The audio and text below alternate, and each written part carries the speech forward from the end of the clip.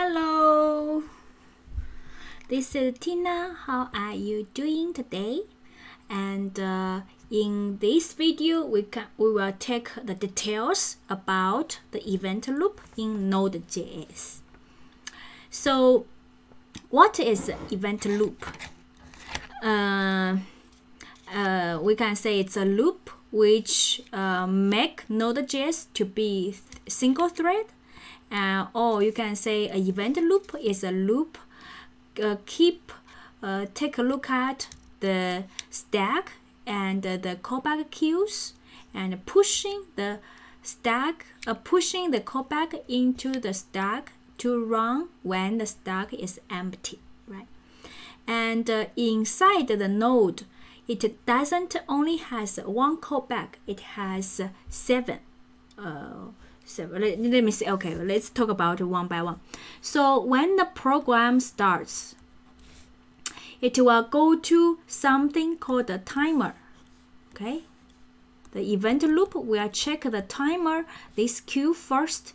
What's inside this timer? This queue will store the callbacks from setTimeout and setInterval. The first argument of setTimeout and setInterval is the callback function, right? So when you have them, it will put in the timer this queue. So this is then it will go to the second one. Second one is IO callbacks.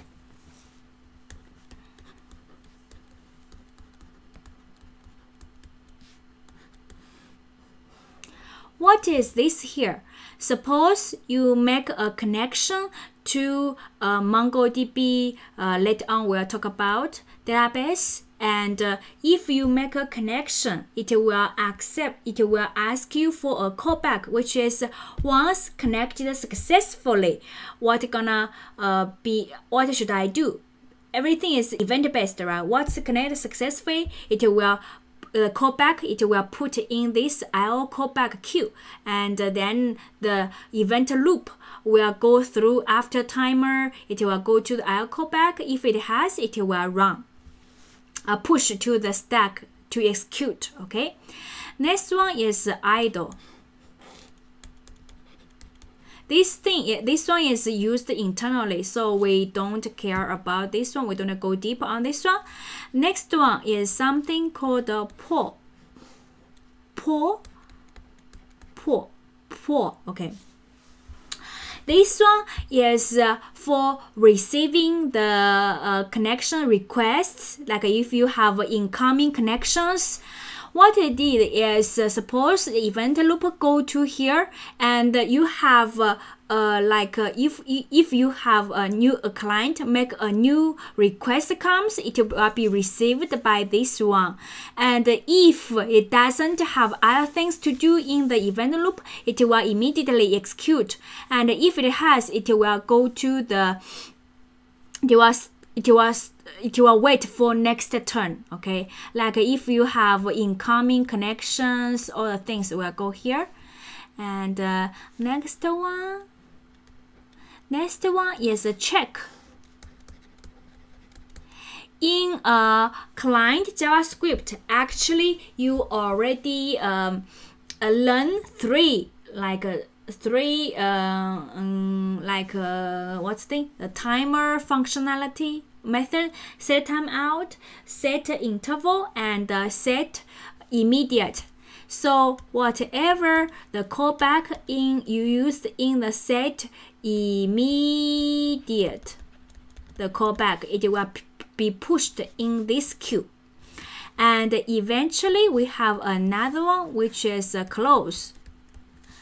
Suppose you close a socket, or you close when you receiving file. If you have a close, which is the file already received, okay, or if you have a database connection and you close, then all the callbacks will be pushed in the queue. And when your application starts, the event loop will start with the timer queue, and then it will go to IO callbacks, idle, pull, check, close queue. And once close queue is done, it will go back and till the timer and start again.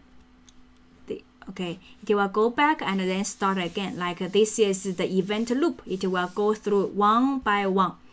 And one thing is, I forgot the exact number. I just thought about it. For each queue, suppose here has 10,000 callbacks here. It doesn't mean event loop will run all the 10,000 callbacks and go to next one. It has a limited number. So for timer, probably just run 100.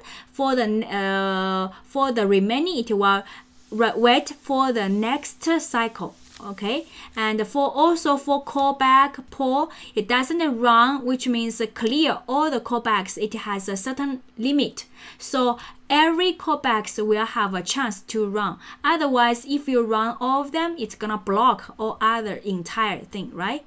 So this is the event loop in the Node.js, and the difference is in the Chrome you only has one callback queue, but in the Node.js we have lots, like we have timer, check, pull, close, or others.